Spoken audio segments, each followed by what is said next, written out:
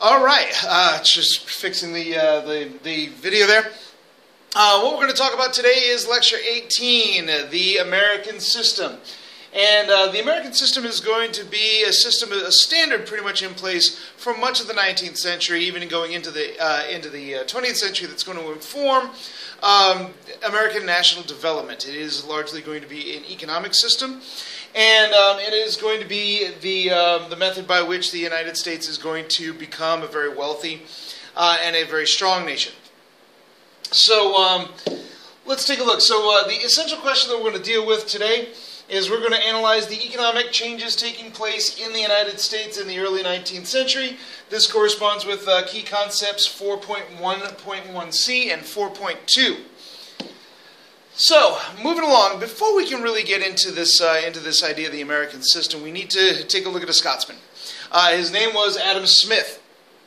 And Adam Smith is going to have a profound influence on history. He's one of the great thinkers, one of the most, probably one of the most influential thinkers in modern history.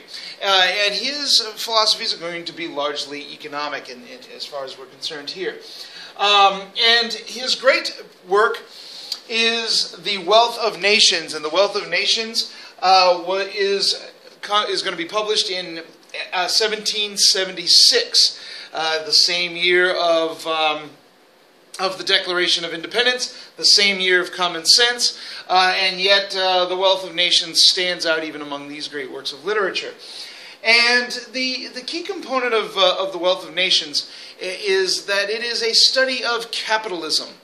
And capitalism is an economic system in which individuals and private businesses own the capital and use that capital to their advantage. It is a system of private property. This is very much an Enlightenment idea. Of course, John Locke refers to having a right to property. Well, if you have a right to property, you have a right to use that property to your advantage.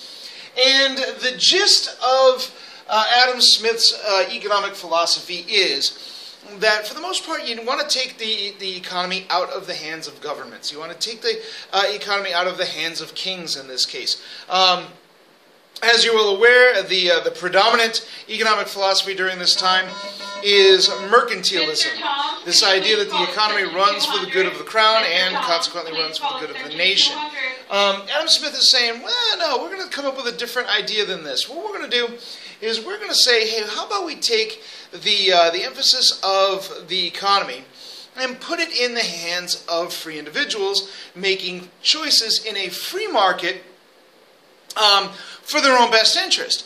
And consequently, what would then happen is you would have individuals within a marketplace who are going to maximize their gains and minimize their costs. So the person that is wanting to purchase a product is going to wants to purchase the highest quality product for the lowest possible cost, whereas the businessman who is selling the product is going to want to sell kind of the lowest quality product at the highest possible cost, at least the cheapest product for the highest possible price. And what's going to have to happen is that the consumer and the businessman is going to have to negotiate in order to make an agreement. And in negotiating, the businessman will ultimately end up selling a better quality product for a price that's a little lower than what he wants, and the consumer is going to have to take a kind of a cheaper product for a little bit more than he wants to pay. But ultimately, you will find a happy medium in which you will get the best quality product at the lowest possible price. And this is the idea behind Adam Smith. It's also a matter of labor as well. Adam Smith understood that your productive force was a key part of improving your economy. Of course, it was your laborers who are ultimately going to be your consumers, and the same would hold true. Me as a worker, I am going to go to my boss. My boss wants to pay me a very small amount and wants to maximize my output. I want to minimize my output. I don't want to work as hard, but I do want to have a lot of money. So I'm going to have to negotiate my labor with the person who is employing me, and optimally what will happen is I will end up being able to get the best possible wage I can and work, and my employer will get the most work out of me that they can. And this is the idea behind the Wealth of Nations, that these open market decisions among individuals would end up with the best possible consequence. Now, Adam Smith, be really, really careful. Some people are taking Adam Smith's ideas and bringing them to the moon. Adam Smith wasn't a purist in this. He understood that there was a tendency in capitalism in a capitalist society for monopolies. He understood that there was a tendency for powerful businesses to abuse their power. But for the most part, if you minimize the impact of government on the markets should run fairly smoothly. So this is going to become a centerpiece of this American system. So we're going to start off, as we talked about before, Thomas Jefferson is going to win the election of 1800. The Democratic Republicans will become the dominant party at this point, and the Federalists will spend the next 10 years or so trying to make a comeback, but they won't be able to do that. Now, one of the things that I forgot to mention in Lecture 17, that was part of your notes, my bad, is that the key split in the Federalist Party was actually not over economics or politics in general, but was actually over warfare. There were a number of people in the Federalist Party who wanted to actually go to war with France over some of the things that were going on with the conflict, the Cold War that was existing between the United States and France. And then there were folks like John Adams who had no desire to go to war with France, and that created a split in the party, and that allowed the Democratic Republicans to kind of move in. Either way, the economic destiny, especially of the United States, and to a certain extent the political destiny, although we're going to talk about some Federalist influences even despite the fact that they were no longer in power, is going to be dominated by the Jeffersonians for, say, about the next 15, almost 20 years or so. It'll become a period of time known as the Virginia dynasty. Of course, Thomas Jefferson being a Virginian, James Madison, James Monroe being Virginians as well. They'll be the presidents to follow. Now, Jefferson's economic idea. Jefferson was actually more influenced by a British philosopher called Thomas Malthus, who was very concerned that population was growing faster than our ability to produce food, and that ultimately there were physical limitations to how much we could grow economically or even physically. That eventually we would outpopulate ourselves, and then we wouldn't be able to eat, and then that would cause starvation, warfare, and things like that. That would knock down our population. Jefferson saw it a little bit differently. Jefferson took a look at the United States and all of the vast room and the vast frontier that the United States had and said, well, yeah, those ideas are a real problem in England where there's a limited amount of land. But in the United States, where we have all the land we want, we have the perfect makeup for what Jefferson referred to as an agrarian republic. This the ideal world that Jefferson saw was one in which a bunch of, a country of yeoman farmers, relatively small, self-sufficient, economically productive farmers, in Adam Smith's case, working to their own self-interest, working in their own benefit, would create the maximum opportunity for freedom and for self-sufficiency and for community arrangement. This was, of course, Jefferson's idea of an agrarian republic, which, of course, would preclude a guy like Jefferson, because Jefferson was far from being a yeoman farmer. He was a huge plantation owner who owned many, many slaves. And that was not a part of his agrarian republic, but maybe he would have adapted, but he shows no signs of having that desire. According to Jefferson, the benefits of this would be that a nation of farmers would not be dependent upon outside forces, would not be dependent on, say, foreign trade with Britain or France and other countries that may be hostile to the interests of the United States. Another aspect of this is that a community of farmers would be getting together and they would share in their needs, share in their bounties, and become a community of free people. So Jefferson's idea is very much represented in this picture here. The small independent yeoman farmer, a rugged individual who is able to care for himself and help provide for his community. Unfortunately for Jeffersonian economists, this is going to neglect a huge segment of the population. Think about the Adamses and the huge merchant houses that were in existence during this time. Also think about the large plantation owners like Thomas Jefferson. But also, there was a growing little corner segment of the United States that was dedicated to manufacturing and to industry. And of course, there was no room for manufacturing and industry in a Jeffersonian agrarian republic. Of course, industry and manufacturing is going to require trade with outside countries for raw materials and also for open markets. And that's something that the Jeffersonians weren't particularly interested in. Another shortcoming of this idea of the agrarian republic was because the United States had so much room to expand into at this point, there wasn't an awful lot of time and energy put into caring for the environment and for the local ecology, which is actually ultimately going to lead to a breakdown in community, right? I mean, if you tear up your soil and then if you have no reason to take care of your soil and take care of your land because you know that you can always pack up your bags and move into the West and take some land from Indians, why take care of your land? Why put the extra effort and cost into doing that? So this is a bit of a drawback for Jefferson's ideas. Now, probably one of the most important things to come out of the Jefferson administration economically, socially, and culturally is the Louisiana Purchase. This was Napoleon. This was a time where the French dictator Napoleon is going to take control of the French Revolution and ultimately become almost an absolute monarch in France itself. And this is going to be a time of very intense warfare between Britain and France, among other nations in Europe. And Jefferson was very concerned about this, especially when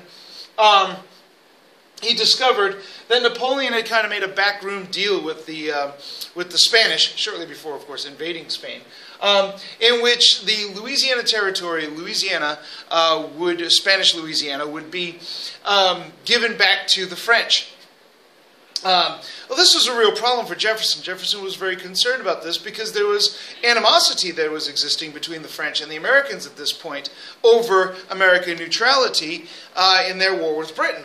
So Jefferson was concerned about this. He was also very, very concerned that French possession of Louisiana would seal off the Mississippi River from American shipping, and this would be a huge, huge problem for for the American economy. So, fortunately for Jefferson, of course, he sends some emissaries to go to France to negotiate a treaty. Among them was James Monroe, and he's going to and Robert Livingston. I'm sorry, I was trying to think of the name. And Robert Livingston sends them to France to negotiate. At least let us have access to the Mississippi River. At least let us get our products through New Orleans, which is a major trade city. And he's going to send them there to negotiate with Napoleon. However, what they found is that actually Napoleon was kind of stuck. He was really kind of hoping to expand his empire into Louisiana, but he had a problem. Before Napoleon had come into power, there was a revolution in Haiti that was inspired by the American Revolution. It was actually a slave revolution, one of the first, probably the first, and to my knowledge, the only successful slave revolution in world history that overthrew the French government. And Napoleon tried to send an army to Haiti to take over, to retake the island of Hispaniola, and put it back into French dominion, and he failed. His army was humiliated, largely decimated by disease, and ended up having to leave. So he had lost Haiti, and by losing Haiti, he lost his ability to really expand his empire into Louisiana. And at the same time, Napoleon was also involved in many wars. He was, of course, in a constant state of warfare with Britain, but he also was under the, in the circumstances in which Austria and Prussia, and he was having some some problems in Spain, a lot of problems in trying to control and contain Spain. He needed money. He needed money to pay his soldiers to continue to fight their wars. So what Napoleon decided to do is he decided to sell Louisiana to the United States. Livingston and Monroe were just awestruck, but he makes this offer, and Livingston and Monroe, well, remember, it takes about a month or two, or over a month for them to communicate with their government in the United States and then get that message back to them to determine what to do. So Monroe and Livingston, given this tremendous opportunity, something like $15 million, it was just pennies per acre for this Louisiana territory, they jumped at it, they bought it. This is going to cause a political problem for Jefferson, a bit of a political problem for Jefferson, because now Jefferson thought this was a great idea. He definitely wanted to buy this Louisiana territory. However, remember, Thomas Jefferson was a strict constructionist. He believed that the Constitution should be followed strictly as written. No deviation. Oh, dang it. There's nothing in the Constitution that empowers the president to purchase territory. That is something that has to be approved by Congress. But, of course, they didn't have time to approve this by Congress. So they just kind of did it anyway. At least momentarily speaking, Jefferson became a loose constructionist and purchased the territory. Anyway, and there's going to be a little bit of a brouhaha over that. The Federalists, of course, pointing fingers, say, yeah, he's a hypocrite. Well, yeah. But you know what? The Louisiana territory was such a great opportunity that nobody complained all that much, at least not for a while. Now, some of the social consequences of this is that well, for one thing, this allowed for tremendous expansion into the West. This gave us an idea of even moving further into the West, ultimately having some negative environmental consequences. But also, it's going to become kind of an expectation of Americans that we're going to be able to move west. We developed this frontier mentality that, according to historian. I can't think of his name. Anyway, I'll talk about him later. This frontier mentality is going to be born with the purchase of the Louisiana territory. And of course, we're going to have to map this territory out. We're going to have to see exactly how far we're going. And as far as Jefferson's concerned, maybe we can kind of push these territorial bounds maybe to the Pacific Ocean, which is not according to the map. We'll see in just a moment as far as the Louisiana territory went. To do this, Jefferson commissions Lewis and Clark to map out the territory and to kind of help incorporate these folks into the United States. Another consequence of this is that the United States now is in a position where it is going to have to start incorporating other people into its country. This is, for the most part, this was a very English-based society. If you were English, that was it. Indians were largely excluded from this society, but now the United States has this huge piece of territory that contains people of Spanish origin, people of French origin, people of mixed origin. We've got the Acadians who had been kicked out of Canada and had settled down in New Orleans, becoming Cajuns. New Orleans was a global city at the time, and the United States is going to have to figure out a way to incorporate those people into the United States. It's not enough to just push them out like it had been done with Native Americans. The United States is going to have to figure out how to assimilate these particular groups into American culture, which is always a bit of a give or take.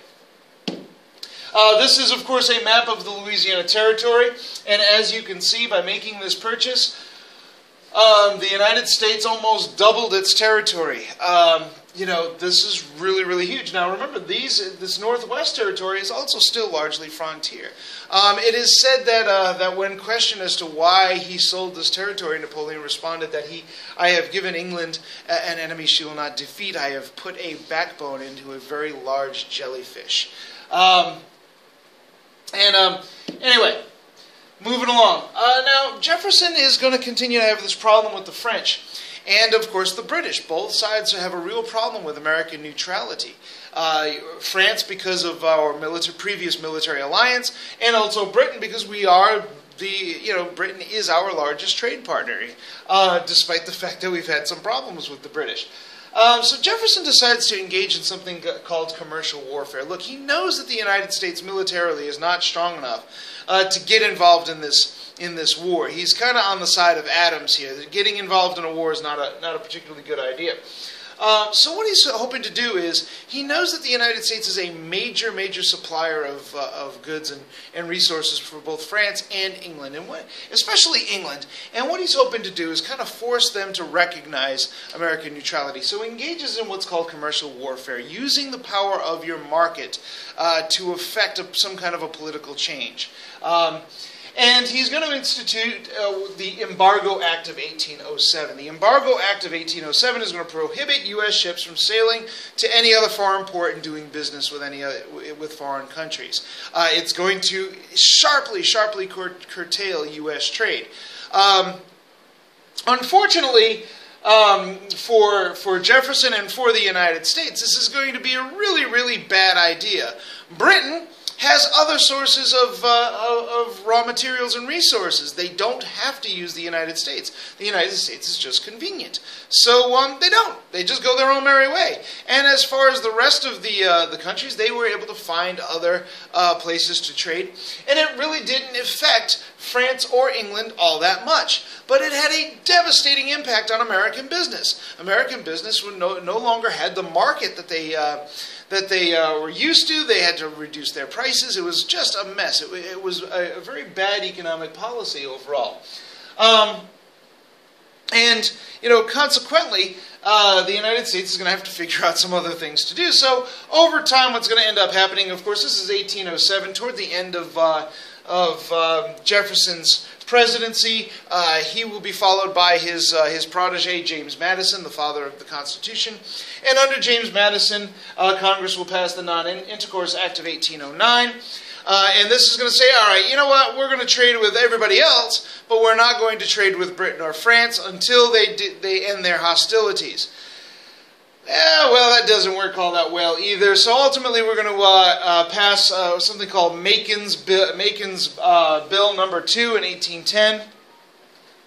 And Macon's bill said, look, we'll trade with Britain or France as soon as they recognize our neutrality. And we kind of scaled this back. Of course, none of these pieces of legislation actually worked, but they did kind of relieve some of that economic stress that was placed on American merchants.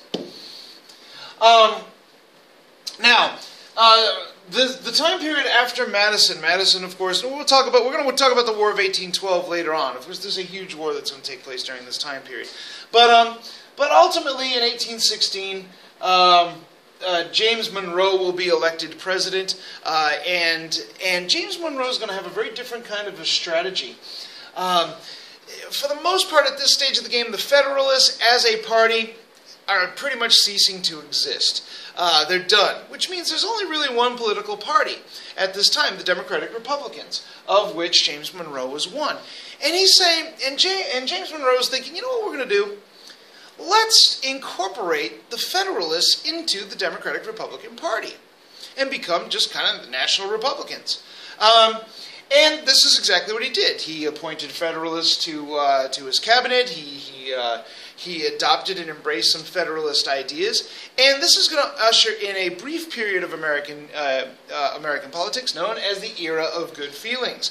It's very rare that we can say in American history that we had an era of good feelings, but for the most part, this was the case under Monroe. And one of the things that was of benefit to this, of course, this was of huge economic benefit to the United States because for the first time in American history, we really had pretty much a consensus on how to run the country. The Democratic Republicans had kind of adopted some of the Federalist ideas that were the least objectionable to them. The Federalists were pretty happy with that. They had let go of some of their ideas. The Democratic Republicans are also going to kind of infuse their own little spin on some of these things. And for the most part, at least for a brief period of time, the United States will be in a political consensus. And that political consensus also, it was a consensus over economic policy. How are we going to get the nation to grow? And these plans were put into place. And it was almost as if we were taking some of the best ideas of the Federalists and incorporating them into the Democratic Party.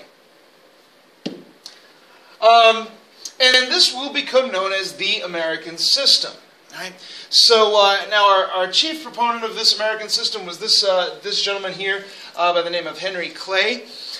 He also had, for the most part, had support of the president, James Monroe.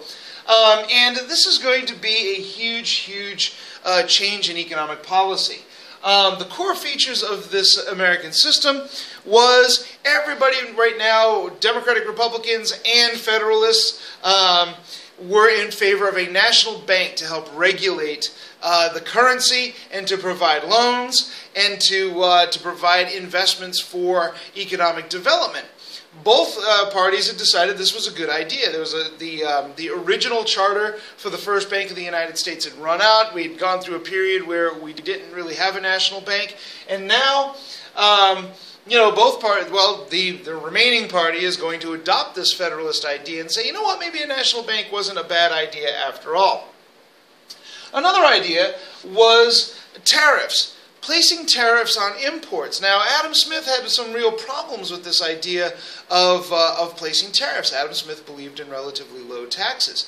But Adam Smith also believed that there was an invisible hand that would automatically protect your nation's industries, leading the people of your particular country to purchase your products or purchase products from their own country, even if those products were a little bit more expensive. There really wasn't all that much of a history to support that. During this time, there's going to be an emphasis on, hey, let's develop our manufacturing by placing tariffs, especially on British goods. Once the War of 1812 came to an end, there was a glut of British goods on the U.S. market. And they were very cheap, and they were very plentiful, and they were very easy to get, and they were really hurting American manufacturing. So American manufacturers and industrialists and the people who invest in those industries were saying, whoa, we need to do something to protect this. And by placing a tariff on imported goods, we can raise the price of our British competitors and be able to compete with them more effectively and build our own industries. And finally, there was this idea that one of the functions of the government should be to invest in infrastructure, in national, in basically a national backbone, roads, bridges, canals, railroads, and things along those lines, things that bind the nation together. This is not necessarily in the Constitution, but it's going to be understood that, hey, you know what, Americans need this, and really, private individuals are not going to build a road that everybody can use. Why would you build a road and let everybody else use it for free? No, the nation needs to invest in these things because they're good for business and they're good for society. So is this idea of a national system of roads and canals and infrastructure. Now, James Monroe was not a fan of this particular idea. Remember, he's kind of a strict constructionist in the Jeffersonian tradition, and he doesn't see that is the responsibility of the country. He believed that was the responsibility of the states. Ultimately, with the force of Henry Clay and the support of the President of the United States, the United States will create and charter its second Bank of the United States, maintaining that strong, that stable currency, and also they will put into effect the tariff of 1816. This is the very first protective tariff in American history to protect American manufacturing, and it'll work. American manufacturing will grow and will develop under these conditions. Now, what do I mean by infrastructure? Now, probably one of the key successes of the American system was the tremendous investments that were placed in American infrastructure. Well, infrastructure are those physical things that actually tie the country and hold the country together. So when I say infrastructure, I mean roads and bridges and canals and railroads and nowadays we can think of electrical cables and plumbing and sewer systems and things along those lines. All of these things that are a national investment or a social investment in making life a little bit better for all of us is part of this idea of infrastructure. And infrastructure is going to be absolutely crucial to the American system for a couple of reasons. One, this infrastructure is going to stimulate investment in industries and in business. Also, the development of this infrastructure will expand markets and will also further U.S. expansion into the territories and development of these resources that were existing further away from the coast and into the West. This was crucial to the development of the American economy. And most politicians in most states are going to go along with it. Because if you walk over to a congressman from Connecticut and say, hey, how about we build a road across your state that's going to create jobs and develop your economy, that senator or that representative is going to say, let's do it. Well, okay, but we'll do that for you if you do it for me in South Carolina. All right. Sold. We're going to get it done. So this was very, very popular among politicians during this time, kind of bringing home that bacon, so to speak. Some examples of these of this infrastructure, as I said earlier, during this time, roads. National roads. It was very difficult to move around during this time period, and developing roads, also, especially roads that were, of high quality, was very, very important. Canals and expanded waterways. Of course, the United States is bound by rivers already, but sometimes it's a matter of just connecting one waterway to another waterway. Really makes it work. We're going to see an example of this in just a moment. And also railroads.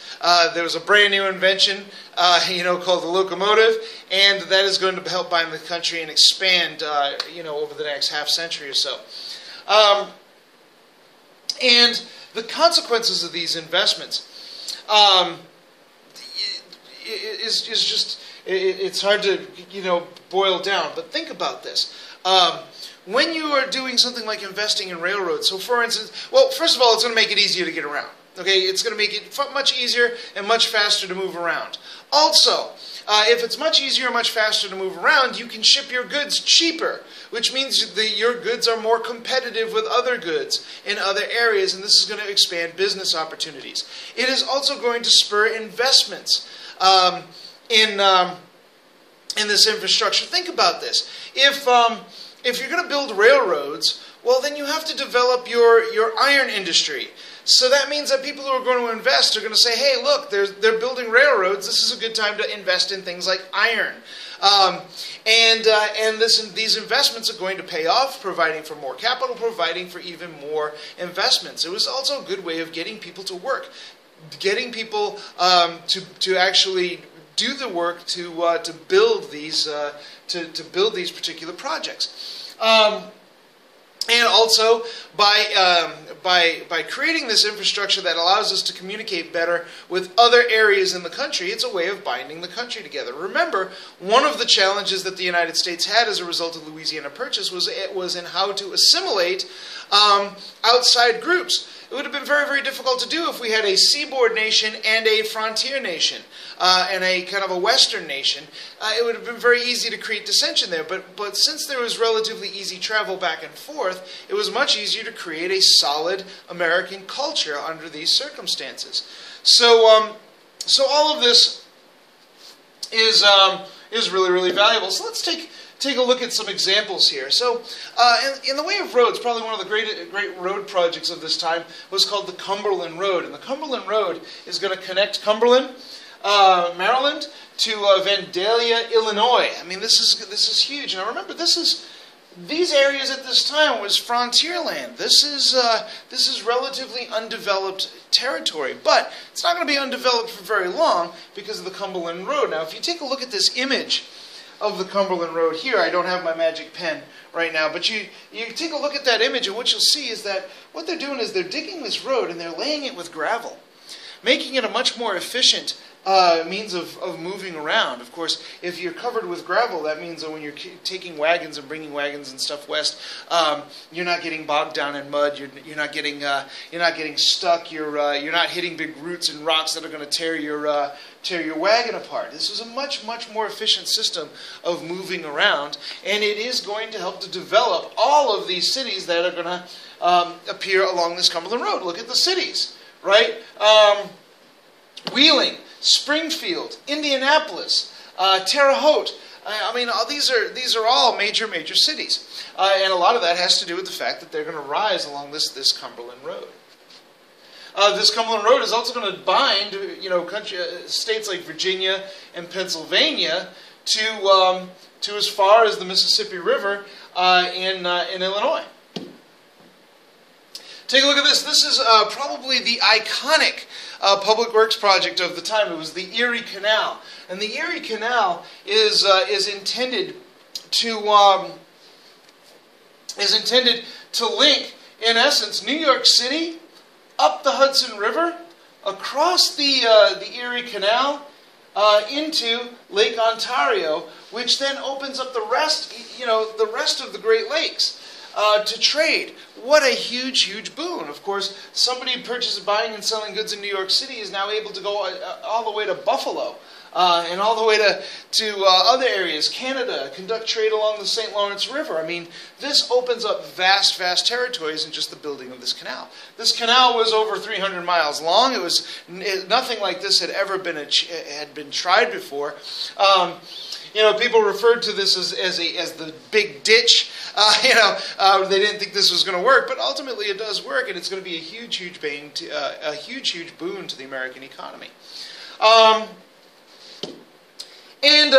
Of course, with these expanded waterways, we also have another new technology for Englishman Robert Fulton here is going to invent the steamboat. These I don't know. Anyway, I can't remember if Robert Fulton was English or not. But either way, the steamboat is going to make transportation along these waterways much more efficient and much faster. Of course, the benefit of having a steam engine rather than sails is that you can work against the wind. You can work against the current, rather than trying to pole against the current, which is a horribly inefficient way of traveling anybody who is into canoeing and boating. And ultimately, the locomotive. The locomotive is, the initial investment here. There was about a 13-mile stretch of train track was the initial investment, and this, within about 40 years or so, is going to turn into over 30,000 miles of railroad track. This is going to bind many of our major cities together, and it's going to spur other industries, not just railroads, but iron, glass, rubber, all kinds of other industries that are going to develop as a result of the automotive. And you get a sense here by you looking at this. This is a fascinating chart, and what this chart actually shows is improvements in travel and transportation in the United States between 1800 and I believe that says 1857. So if you take a look at around 1800, you'll notice that this pink area here, this is relative to New York City. So if you're living in New York City and you wanted to travel to, to say, let's just put you in, send you to Boston. It's going to take you about 4 days for you to travel from New York to Boston. But now take a look at what's going to happen as a result of all this infrastructure investment. If you're living in New York City, you can travel to Boston within a day. Within the same amount of time, within 4 days, you can be all the way over here into Ohio. I'm sorry, Iowa, and and way past the Mississippi River. This is a huge benefit, and you can imagine the kind of economic benefits that are going to come from this more efficient, more effective means of travel. So anyway, this is a brief synopsis of the American system. Of course, during this time period, there's a lot of stuff going on, and we're going to touch upon all of this stuff as we go along throughout this particular theme. So keep an eye on this stuff and take a look at it yourself, and I will talk to you with Lecture 19 later on.